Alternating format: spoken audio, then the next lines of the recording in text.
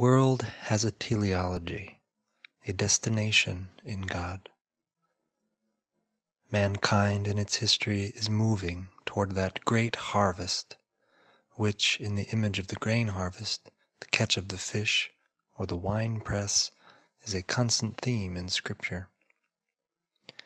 This indicates that earthly history is unfolding toward a final day when the time for free decisions will have run out and the harvest will be brought into the eternal barns.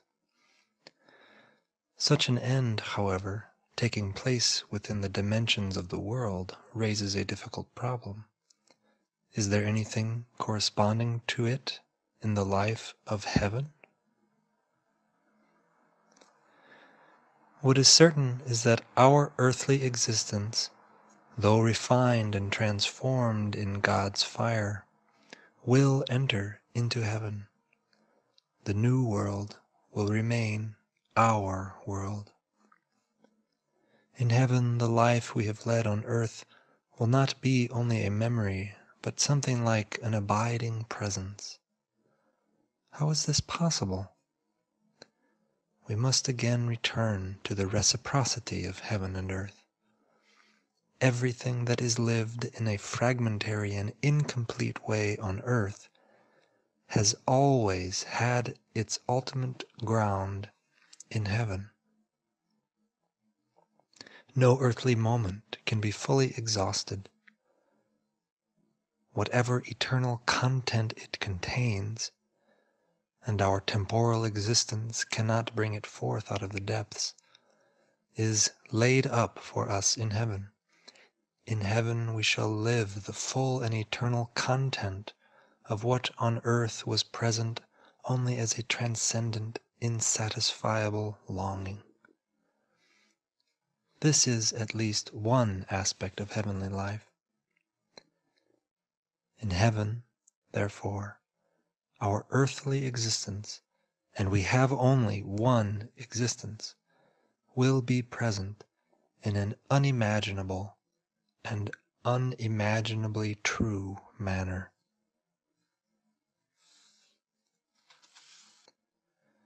We must try to understand that even when all history in this temporal plane has come to an end and passed away, everyone who has lived on earth will possess his earthly existence not only as a memory of what is past, but as something that is proper to him, albeit something that has undergone the renunciation of death and the purifying transformation of the fire of God's judgment.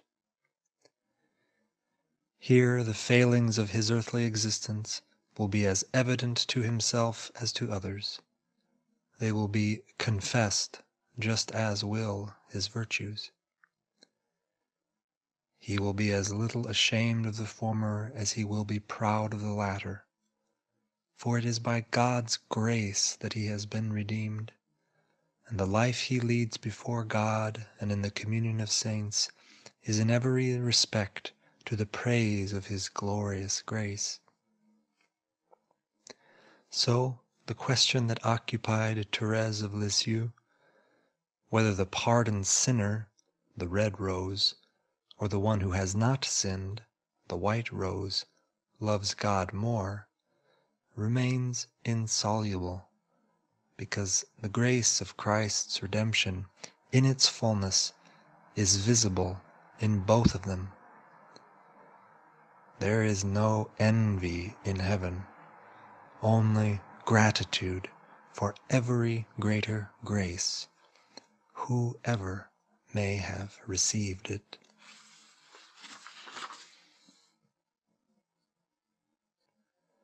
The image of the ripening grain and the harvest that is such a constant theme in the parables of Jesus says both things.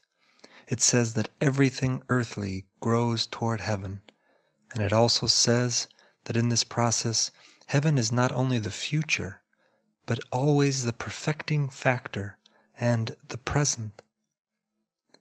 The more the heavenly dimension governs and penetrates an earthly life in terms of mind, action, and surrender, the riper this life is for heaven, and the less God's refining fire will have to burn away. Earthly missions are contained and brought to perfection in heaven. The earthly mission always originates in heaven, and even on earth has an effect that transcends the earth and reaches up into heaven. Only when the grain of wheat dies can it bring forth much fruit, and it is impossible to say whether it has greater effect in heaven or on earth.